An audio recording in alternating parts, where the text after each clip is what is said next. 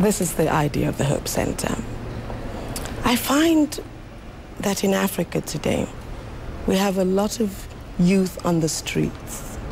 They have no sense of belonging, and they have no hope and no way to go forward. With the Hope Centers, what we'd like to do is take some of these youth off the streets, take them out of abject poverty, train them in one skill or the other. It doesn't have to be design, though we will focus on that because that's what I know best. And artists, try to help. It's a situation now where our youth, they're growing up in fear. They don't know what's going to happen to them tomorrow. So we take them, we bring them in, we teach them, we mentor them, try again to put them out there and let them make a decent living. And do you envision the Hope Centers in just Nigeria or all across Africa? Or how are you starting a prototype or your vision? My dear, it is such an expensive venture. So I can't say that I'm going to spread out all over Africa for now. We're thinking the vision is starting one at a time.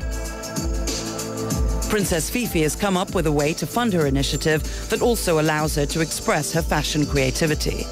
You know why? I just started my label a year ago.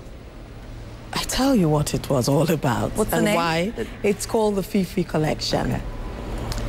Actually, it was for the Hope Centers.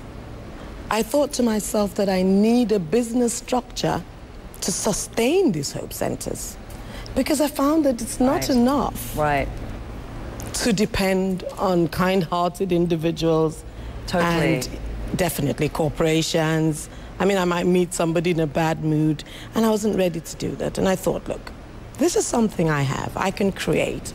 So I would take the indigenous fabrics, I enhanced them with stones and sequins. I took them to a completely different level.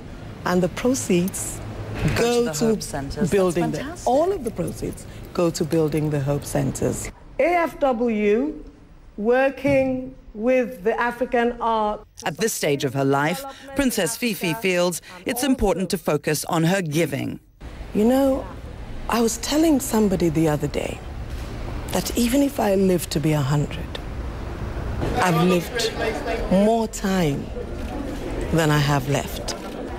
That's one thing. And you want to see that you have done something. You've left something behind. You've left the world a better place than you found it. What do you want to be remembered for? And there's so many other issues we must consider. Somebody said to me the other day, can you afford these Hope Centers? And I say, you know, it's not just about me.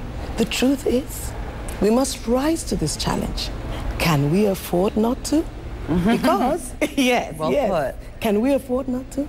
Because if a system that cannot rescue its poor cannot save its rich on the day of reckoning.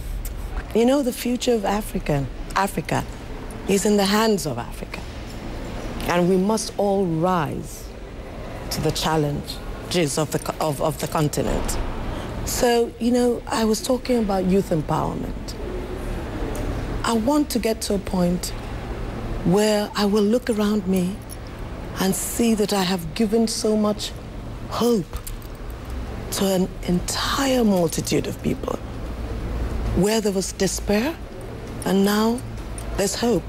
I think that will give me lasting fulfillment and joy.